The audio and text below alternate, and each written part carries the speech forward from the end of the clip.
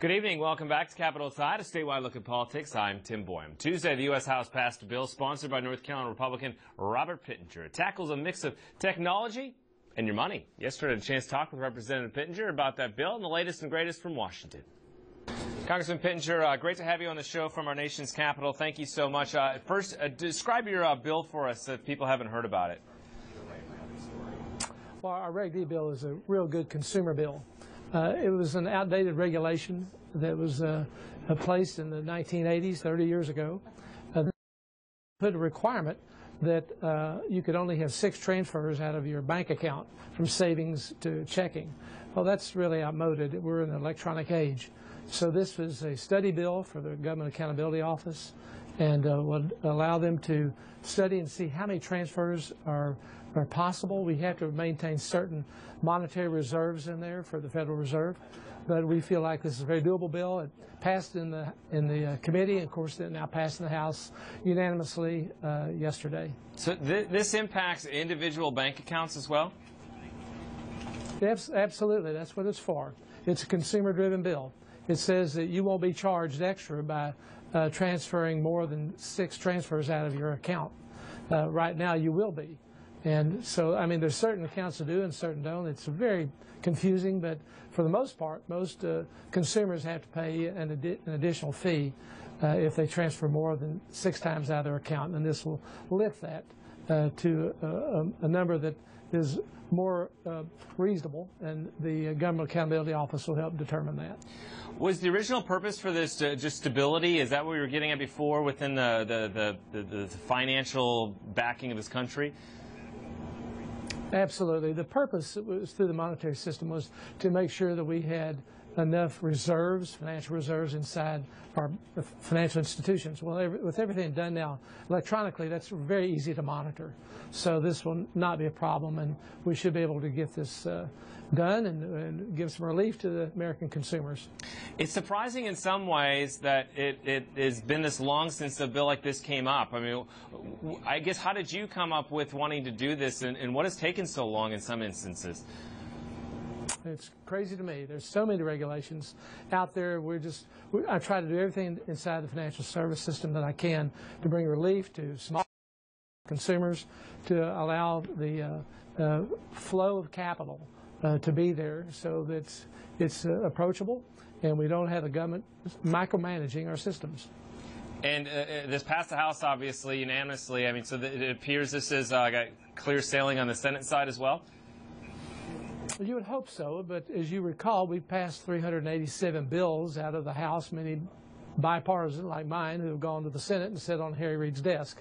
We're negotiating on a number of financial service bills that we hope that we can get passed, that have all passed with full bipartisan support. All right, let's move on to some topics of the day, I guess, as well. Ashton Carter is said to be the pick for President Obama for Department of Defense Secretary. What's your take on this pick, if it is indeed end up being that? Well, what I've heard from Mr. Carter is good. It is of some obvious concern to me that the President has already gone through 3 Secretaries of Defenses. He's had several turn down the option more recently. It really shows, I think, clearly the mismanagement of our foreign policy. I meet with world leaders, heads of state throughout the world, and they don't know where we stand. They don't understand American foreign policy, or frankly, or the lack of it. We have no real commitments out there that our adversaries or our friends really understand who we are and what our commitments are. So I think that we need a certainty. The new Secretary of Defense, his role is, of course, to enact the will of the Commander-in-Chief.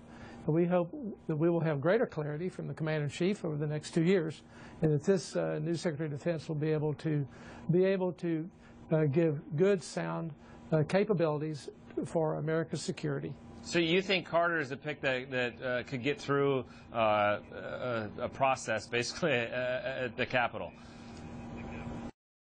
Well, a number of folks who have worked with him for many years like him, and we'll see how that process works its way out. But the first indications have been very favorable, and he has had good reports. All right, let's talk about immigration. There's some talk about the House trying to undo the executive action that the president took. There's some talk, I guess, about when that might happen. I'm assuming you're in favor of any efforts to try to undo that? Well, certainly.